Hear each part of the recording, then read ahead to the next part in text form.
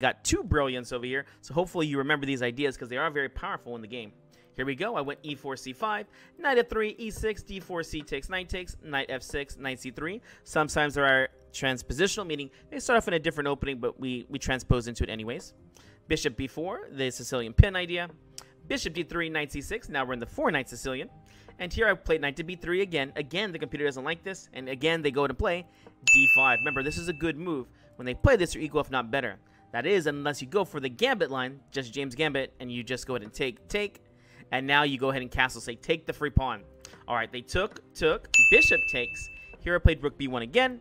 Castles, queen to f3. Again, remember, bishop takes h7. Check is the idea to win this bishop over here. And here they played bishop to f6. All right, here I continue with the same kind of idea. Rook to d1, bishop takes h7, sorry, to win the queen. And here they make a mistake move, and they go ahead and play queen c7. Now, the reason this move is not too good is because it sets up a very nice discovery idea. Here, we look at the idea of bishop to a3. Just like in this Evans Gambit, this bishop does a great job on the long diagonal. Now, here, one of the best moves to play is actually bishop e7, but most people here are going to move the rook. And typically, they go the e8 or d8. In this game, they played the mistake move, rook e8. And now, it was white to move and get a very strong attacking idea. What do you play? Here, we get to harass and just get a very quick win. Bishop to d6, double exclam. Brilliant. Here it attacks the queen, and you're probably wondering, wait, can't the queen just take the bishop? Of course not. Remember, that tactic is still there. If queen takes, bishop takes on h7 check, and we win the queen yet again. This is going to be a recurring idea and theme in the game. So, well, of course, my opponent didn't fall for that. They went ahead and played queen to d7, which actually is one of the better moves here. If they do play something like queen b6, then I have the very nice idea of knight c5 opening up. And you can see I have plenty of counterplay in this game. And actually, white is now in a winning position with a +2 advantage, meaning I'm up at least 2 pawns here. Anyways, back to the game. Here, after queen to d7, I do the exact same idea. Knight to c5 yet again. Remember, the queen cannot take because the bishop takes h7.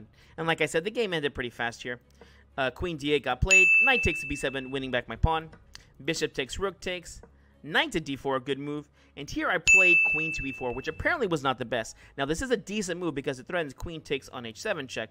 But the computer points out a very nice idea here instead, which was to go ahead and play bishop takes h7 check, king takes, queen h5 check, king g8, queen takes f7 check, king h7, rook to d3 with a very strong idea of bringing the rook over.